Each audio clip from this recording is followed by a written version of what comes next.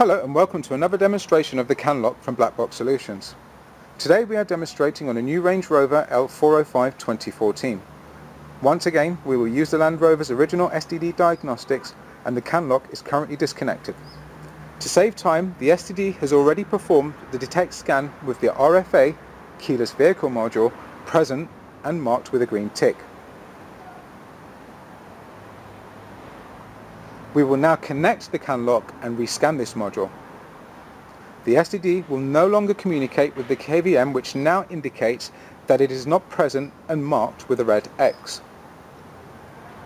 We will re-establish communications to show that once the CAN lock has been deactivated, the KVM will instantly reactivate with no delay.